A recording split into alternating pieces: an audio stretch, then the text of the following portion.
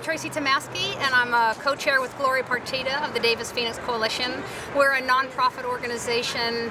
We work to create an inclusive community, to eliminate hate-motivated crimes and incidents, to create inclusivity. So facing this year, I think, is continuing to hear the voices of folks who are marginalized, who don't typically have their voice heard and represented.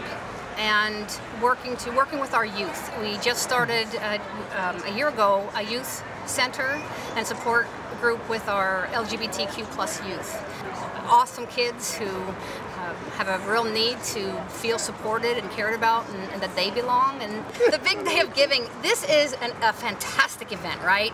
This is such a great community event where there's 28 nonprofits, everybody coming together, the community coming to have fun at Seward, to listen to the music, to have an opportunity to contribute, because I believe that when we contribute to any group that's doing such good work, we're part of that work, and that's an extension, becomes an extension of us, and so it gives everyone an opportunity to be part of something great.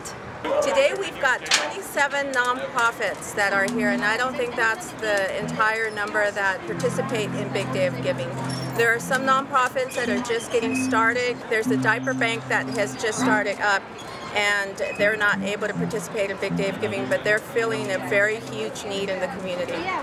We are participating because we are a coalition. We have coalition in our name because what our hope for the community is that we gather all of the nonprofits that are doing like work. We tend to work in little silos in general, and resources are pretty slim, and so one of the things that is important to us is for us to gather our community together. And when we had Big Day of Giving about 2 years ago, we decided to do it out here and found that Autumn and Davis Media Access was already set up to do this, and so we thought it would be a great idea to invite other nonprofits to learn about each other, and so that the community could, come out and see just how many people are doing work in the community. And I think that that's a really important aspect of this.